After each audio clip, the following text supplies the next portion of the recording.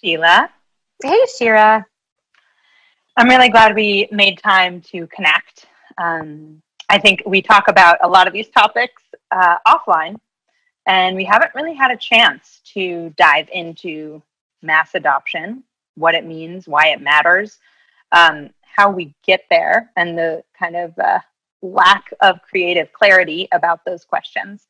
But before we dive into the meat of it, I think it would be great for you to share who you are, not just your title, but just a few words about who you are. And then I'd ask you to actually share why you're here in the blockchain space from a kind of core vision. Like, what about your vision for the world aligns with your hopes for what this technology could do? Yeah, well, thanks for asking it that way. So I'm Sheila Warren. I am, by title, I am the head of blockchain digital assets and data at the World Economic Forum, and I work out of our San Francisco office. I am a civic tech junkie. I'm a lawyer by training. I've thought a lot about equity and social justice in various different contexts, but I also spent some time at a Wall Street law firm and working with big banks and hedge funds and others. So, which all kind of relate to why I am so deeply excited, remain so deeply excited about blockchain technology. And for me, what's so exciting is that over the course of my career, I have had the privilege of sitting within and adjacent to many different institutions, very powerful institutions in many cases. And I have seen firsthand how many of those institutions don't actually serve society as much as, they serve a small segment of society. And in many cases, they actively are a disservice to many members of society. And to me, what I think blockchain represents as a philosophy, if we will, is an opportunity for us to think hard and do a lot of self-examination of some of our systems, particularly those that we know are not serving big swaths of the population, and to really think about how we can do better. And I think the very nature of this technology lends itself to that kind of assessment and examination, as long as we're open to it. Wonderful. Thank you, Sheila. And if it wasn't communicated earlier, I'm Shira Frank. I'm the CEO of Made in Global. We work on global user research, and I'm based in Boulder, Colorado. And these are paintings from all of my grandmothers. So Sheila, you started to talk about a bit of the why and a bit of the difference and the distinction. And you mentioned institutions and their relationship to people and to society, and maybe the possibility to change that. I'm curious if there are other ways in which you think this technology might be historic, or if you think that is kind of the pinnacle of the opportunity that we should be focused around, or if there are any other pieces that make this technology perhaps different. And I'll share one thing that I notice. Which isn't about the technology itself, but it's actually about the fact that it is emerging, that it's a systemic technology, and that it's a financial technology. So the particular systems that this technology is playing on are unique, and the timing of that is unique in the fact that we haven't had infrastructural financial change, say, at a moment when women and people of color had a modicum of access to education or a modicum of access to power. And so some of what I think the historic opportunity personally for me is that keeps me coming isn't just all the amazing, and there are amazing new things that are possible with the technology itself. But that's not what I think is the most extraordinary when we're looking at historic arcs of civilizational change. I think what's extraordinary is the fact that we have an opportunity to put DNA level, architecture level changes into a new kind of layer and a new infrastructure and architecture of society. So yeah, I'm curious your thoughts on that, but also if there's anything else. Yeah, I think that's exactly right. And I think that in many cases, what has technology done? It's digitized things that were already happening. It's codified existing systems of power, right?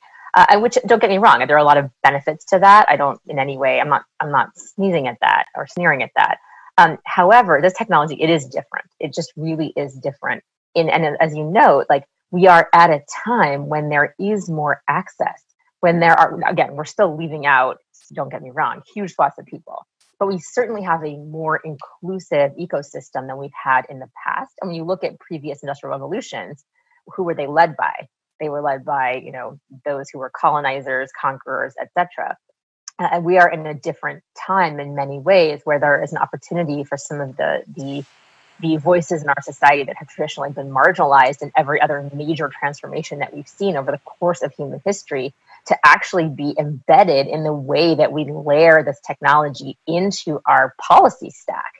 So this is where, I focus, and I know you have a tremendous amount of interest in this area as well in the work that you do, which is thinking about the policy levers that need to accompany or accommodate this technology, right? Because again, we're not changing human behavior here. What we can do is help channel and structure and set up systems that are going to mitigate risks in ways we couldn't really do before and amplify benefits.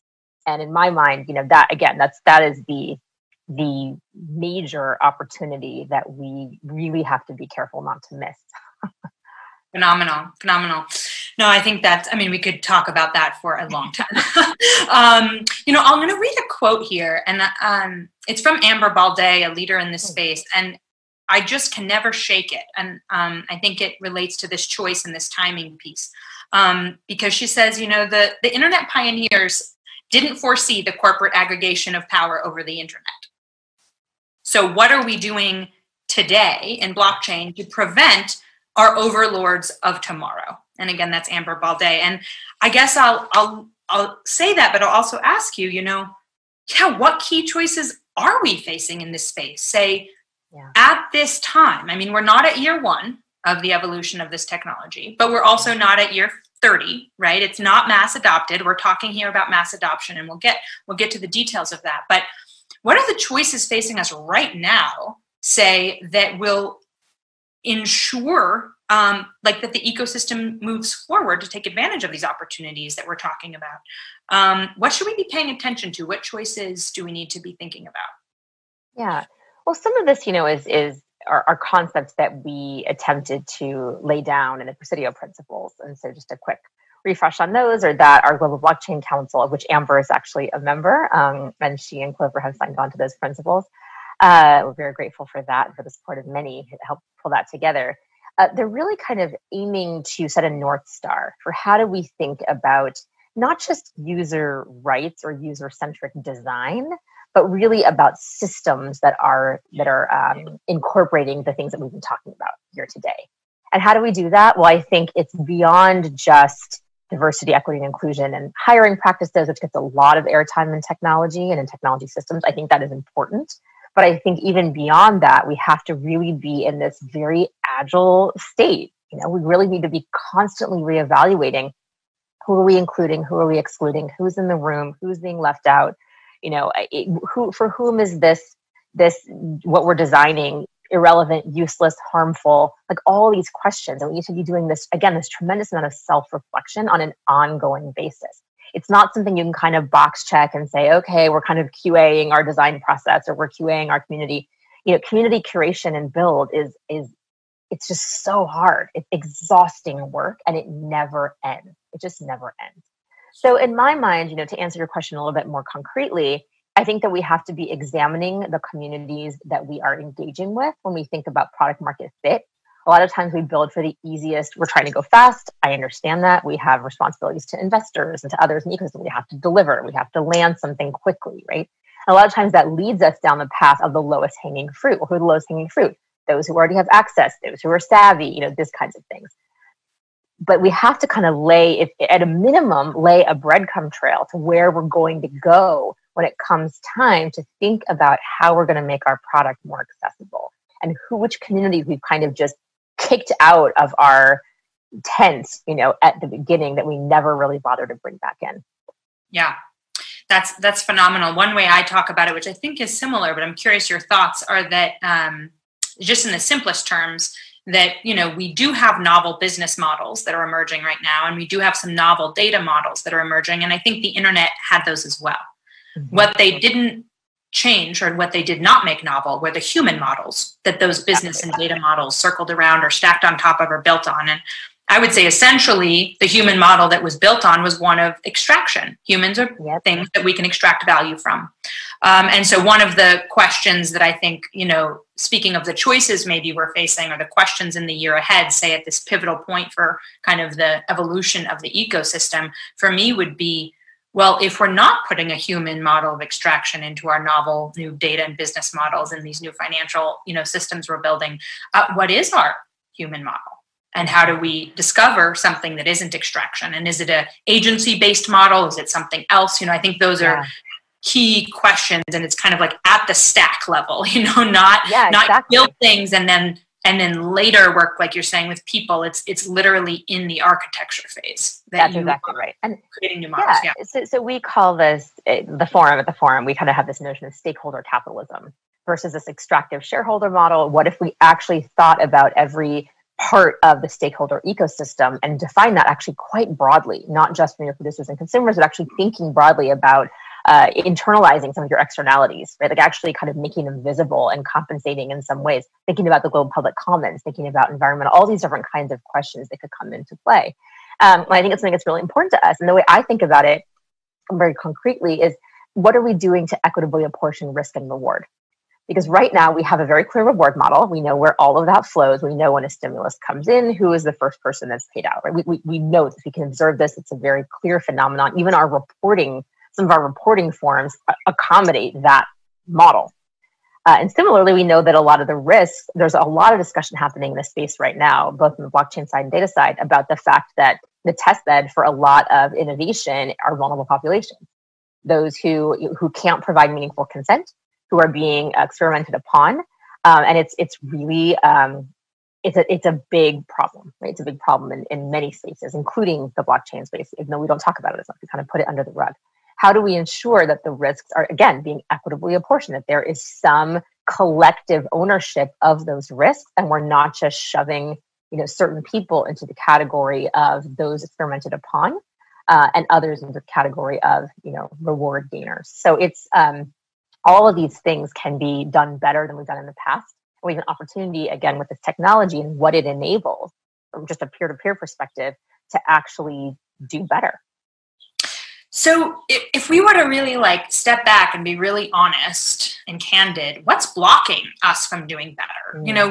What are the things standing in the way, whether they are ideas or structures or particular people or cultural norms? I mean, whatever feels like as you're advancing, and we'll talk more about all the things you're advancing, but you mentioned the Presidio principles, you mentioned apportioning risk, you have this clarity of where attention needs to go, but what's standing in the way that we need to be thoughtful about? Yeah, some of it's fear. I think there is fear of making big transformative change. People default to incremental change because it feels comfortable. They feel like within their own risk calculation, they're making a tremendous change. And we respect that. You need to be people where they are to some extent. Some of this is just incumbent resistance. Some of it's inertia. And some of it, I think, is a failure on the part of blockchain ecosystem to actually make the case. We bear some responsibility. It's not just that we're here with this thing that everyone's ready to buy. We have this great product that's going to sell. We have to be respectful of the fact that this technology has gone up and down. It's gone through cycles of hype. There's been a lot of nonsense and garbage, that wasted a lot of resources. And there's a skepticism about that is a lot better. And certainly, I think we have those of us who remain in this space are very grateful to have seen the exit of some of these kind of sham, projects or even fraudulent projects in some cases. But that has an impact, and so we do need to do a good job of marketing the opportunity in ways that I don't think that we are doing effectively. And that's not going to come from people taking a very politically anarchist approach to this, because that's not heard by those who are currently sitting in positions of power for reasons that I hope are pretty obvious. And so I think there's a nuance to the messaging. And part of what I and the team have tried to do since I came to the forum is create almost a journey for a lot of people in positions of power and people who are not technologists themselves and don't make any claim to be and don't want to or need to be. We shouldn't need them to understand the inner workings of the technology to understand its benefit. So we've tried very hard to be a very practical voice so that we can become a trusted and objective voice on this technology and what it can do, and slowly create this journey to understanding that there is room for a lot of different offerings here. It's not that we need to kind of tear everything down tomorrow in this really dramatic way. It's that there are different modes of engagement where we can accommodate a future reality. We can get there at a pace that is not going to feel catastrophic. And I think that, what is that pace? I mean, look, that's, there's all kinds of people who study the course of human history more than I have, who could give us a better sense. But I do think it's important to accommodate and acknowledge some of these realities. Yeah. Well, you see 80% of central banks exploring digital currency. Exactly. So there's definitely there's appetite for it. There's understanding. And like you say, so those are the blocks that, at least as I heard them, to say some of the values and potential of blockchain technology to transform the current financial system and current technological patterns. I'm also curious, though, what are the blocks internally to the blockchain ecosystem actually scaling with integrity and advancing these new human models, discovering these new human models, embedding these new human models? I think we might talk about some values, actually, and we talk quite loudly about a lot of values related to economic freedom, or, you name the thing. But I actually, I'm curious if you agree, I encounter that the biggest blocks are not external to the transformational change this technology could make. I think the biggest barriers are internal. And that if we don't actually, as an ecosystem, have the ability to discover new human models, then we're not offering anything new. Like, we're just building another financial ecosystem, fine. But how is it really meaningfully different than the current one? I completely agree with you. And I think that, like I said, I think that a not great outcome, to say the least, would be for us to just digitize what's already happening, to basically just make things faster and more efficient. Again, there's something to be said for that, but it's not an endpoint as far as I'm concerned, not with this technology. And so I think it's really important for us to think about how are we co-evolving this technology, I guess is kind of the way I would frame it. How are we providing more agency? How are we empowering people? And that includes people within our own ecosystem. How are we empowering devs? How are we empowering those who are building? Like, how are we creating those feedback loops within our own build process so that we can hear the viewpoints, right? And so this is less than kind of, like you say, it's not just an external check. It's also recognizing that we have to be doing this work ourselves. And I kind of liken this, and this sometimes sounds a little far reaching, but I really liken this to a lot of allies during this movement for racial justice who are pointing to institutions and saying, you institution, you need to be doing X, Y, and Z, without actually doing any self-examination and doing any work to see how we ourselves are upholding white supremacy, anti-Blackness. It's not different. So I take a lot of learning from social justice movements, many of which I've been a part of. I'm on a couple boards, even now. But it's something, community organizing. Like, these are kind of movements that understand that change takes a lot of time. They know how to be effective. They understand it's one step forward, two steps back a lot of the time. And they know that you have to kind of be waging a many front, effort. And you have to, right. That's cohesive, and it's about coalition building. So we have a lot to learn. And on that front, I hadn't thought about this connection with justice movements, but you'll hear many of the co-founders of Black Lives Matter talk about strategy, exactly. Right? Because it's a strategic movement, and they'll talk about not underestimating your opposition, right? And understanding what the counter response is going to be. And I think one of my hopes, and we'll get into this now in a second, is that if we're if we are going to succeed in upending the current financial system and building something else, building something actually different, there will be tremendous amount of resistance to that and continue to be. And so the question is, what's the power we're going to have behind us? And I actually think that relates to mass adoption, that relates to people, that relates to actually creating things that people deeply, profoundly need. And that means we need to be more aware of human beings than financial ecosystems have ever been. right, than financial infrastructure builders have ever been, than financial regulators have ever been, right? The current financial ecosystem and the monetary policy and everything that is creating this has had a pretty distant experience of people. I mean, economists aren't like, they aren't so excited to talk about the human part, they're excited to talk about the quantifiable parts. And so I think that in some ways, the more intelligent we are about mapping our way to mass adoption, the more successful for sure we're going to be in the ultimate goal. Yeah. And to do that, right, I think we have to look at what is actually the lowest hanging fruit there.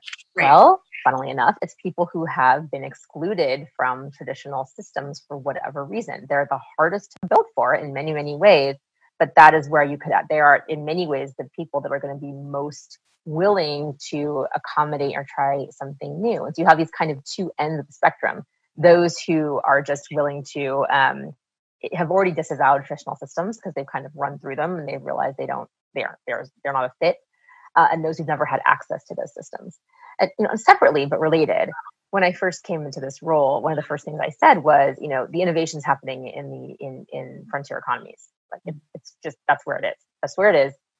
And a lot of people thought I was crazy. They were just like, well, who cares? Like, what are we going to learn from X, Y, and Z jurisdiction? It's never going to matter if we don't, and there's not a lot of money adopted by this or that. Exactly.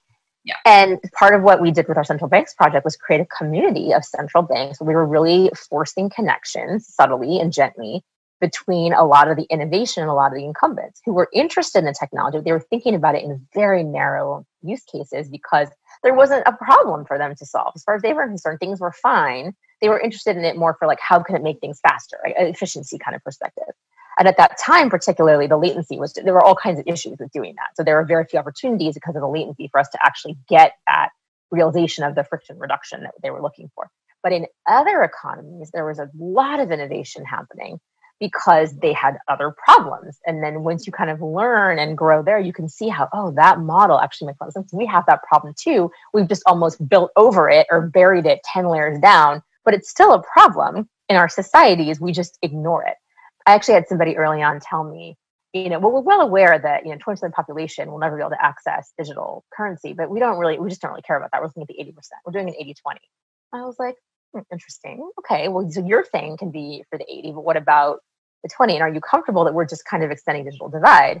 And the response was, that's just not really my problem. And so again, I'm not naive. I understand that there are tremendous issues with kind of trying to create something that could really serve everyone. And so this is why I think, and you and I have talked about this, right? There are a multitude of offerings, especially in the digital currency. This is what is needed.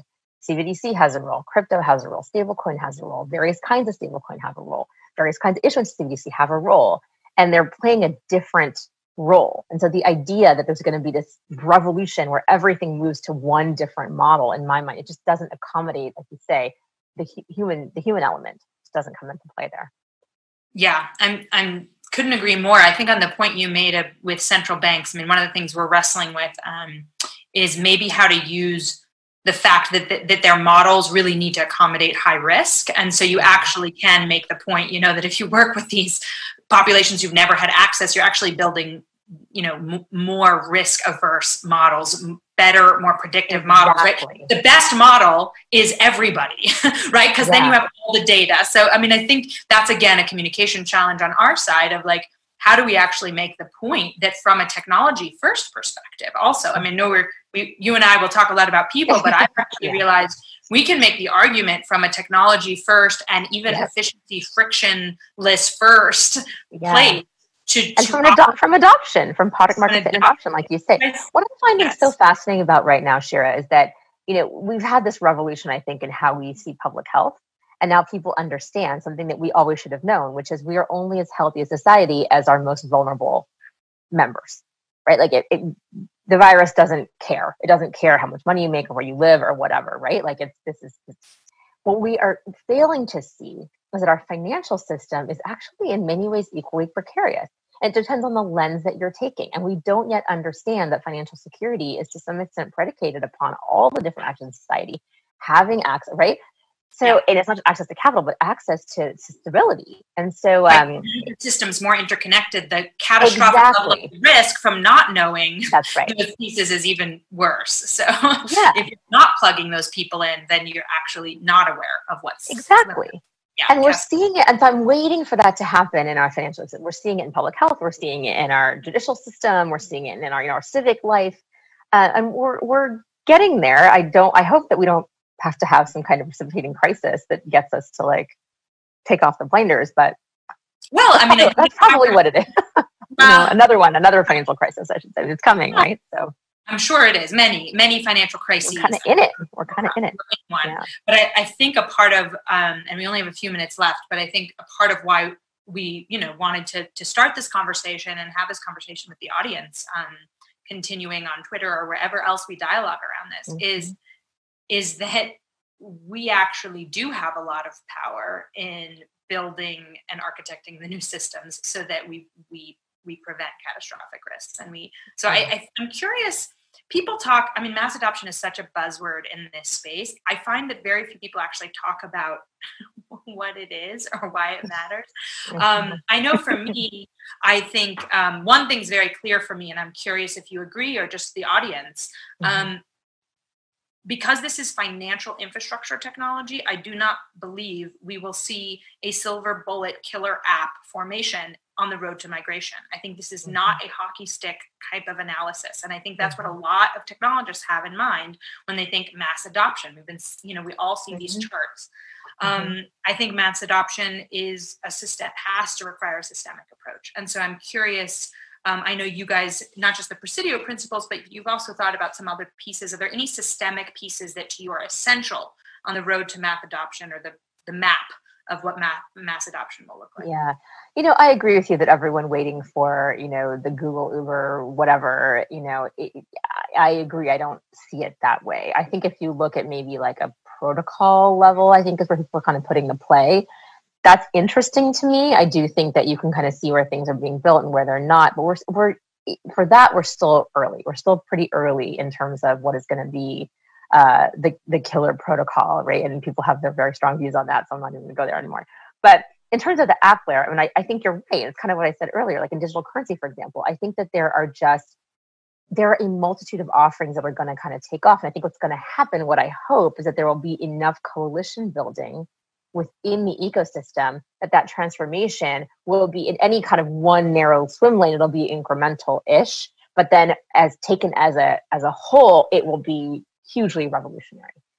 That's how I see this kind of playing out. And I think we're seeing that with identity. We're seeing it with the supply chain work that's happening in different places and different applications there, certainly in fintech.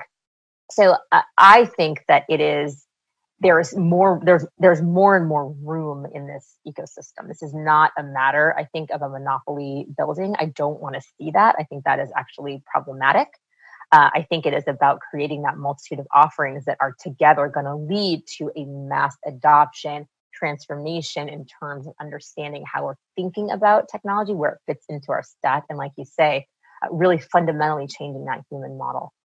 Yeah, I think in addition to what you shared, one other practical thing I'd offer to the audience to consider is that so you mentioned kind of making sure that you recognize that if you offer a product, well, who's going to buy it, right? What are all the pieces in the ecosystem, right? We talk about this as like not a minimum viable product, but a minimum viable ecosystem for this technology to get mass adopted. And so as a player, to be not so competitive only, but to also think around, how will you succeed? What other players need to be lined up, and are they lined up in the right way so that migration into mass adoption happens?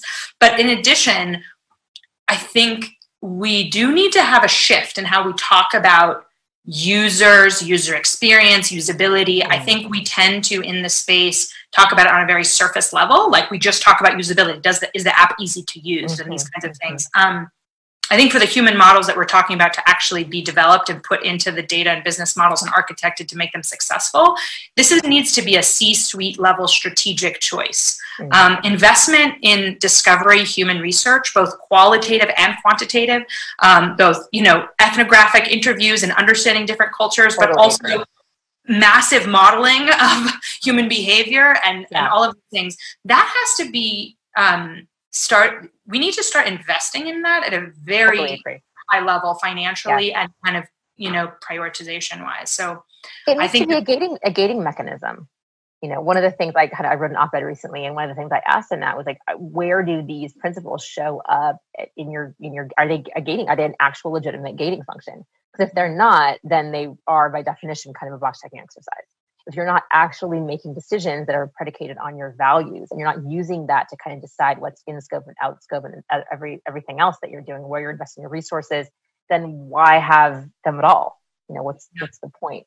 And how do you create that accountability? I think it's something that is an ongoing thing that we try to sort of do with the Presidio principles. But yeah, I think your point is exactly right. It's at all levels of an organization, all levels of an ecosystem. And I love that idea of a minimum viable ecosystem in order to engender mass adoption and to think about it as a systems change, not just my product will then have a monopoly on this in this area and be the only one doing this thing. Because that I agree with you. I don't see how that being how it's going to play out. Fantastic. Well, Sheila, we could continue on, and we will. We will in public and in private, and we invite you to join us. There's a lot we didn't get to, and we'd love to hear from you, your thoughts on what actually is the path to mass adoption, what is nobody talking about that they ought to be, and how do we approach the choices that we're facing with a lot of humility and integrity in order to make sure we really actually create something new in our future financial ecosystem. Anything you want to add, Sheila, as a thank you to our audience? Yeah, just thank you all for viewing. We'd love to connect online, on Twitter, on social media. We'd love to have this conversation and open this up to a bigger audience. So we welcome your thoughts. Great. Thank you. Take care.